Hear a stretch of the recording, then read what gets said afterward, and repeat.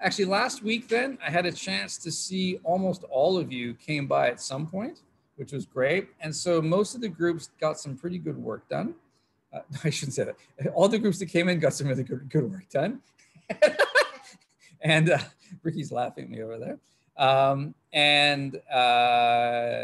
and it was really great. It was actually great to see some activity happening. It was great to see people collaborating, working together, helping out. It actually kind of felt like how it's supposed to feel, which is kind of fun and busy.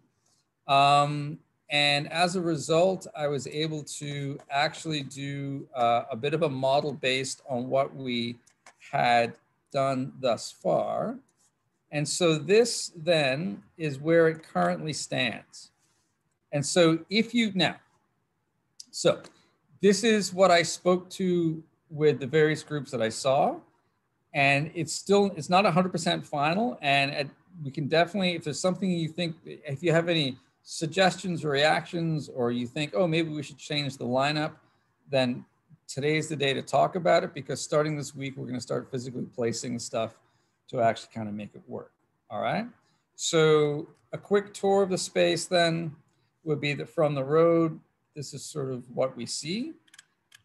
The idea is that people will walk up the hill, this hill right here. So the side, by the side of the theater, because the hill is less steep than the one that goes directly up into the garage door. So they'll walk along here, which means then that, oh, we're lost in the trees.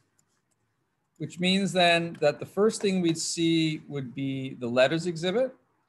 The next one along will be the Party for One group. And what their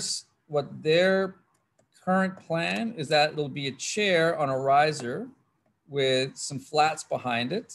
And then as you look into the room, the idea that makes it, that is the kind of like gotcha idea is that there's a mirror hung on the wall.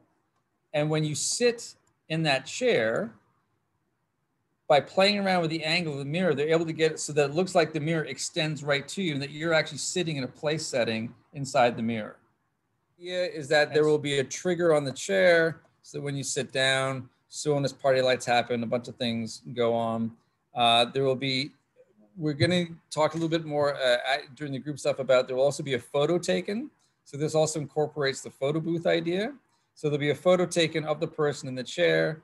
And I believe, and I need to double check with Victoria, but I believe that's then being projected up top here as well. Okay, then the Carnival of Shadows idea is the top part is open so you can see the shadow being cast by the toy Ferris wheel. And then there's going to be a peephole cut out in this part here, which when you look through, you can see the Ferris wheel. And there will also be some buildings made out of boxes or something to the side. It'll be sort of sculptural. And then over here is the, up top is the documentation project. And Justin's not here right now, but when I saw him on Friday, the latest idea was that he would use 2 windows. And he was going to actually go with the idea of having 2 phones sort of having a conversation or having a dialogue. And then now this is, so then below that, I've put Randa's project, which is the diorama. Although I'm wondering, and this is up to all of you, do you think it makes more sense to go here? So it's actually sort of one of the last things. It's kind of like the final thing that we see. Or should it go at the other end, maybe underneath the letters? Like it could actually be incorporated in the letters thing as well. Now, I can't see all of you because I'm just looking at you. So if you have a question, just turn your mic on or chat away, I guess. Reactions, suggestions?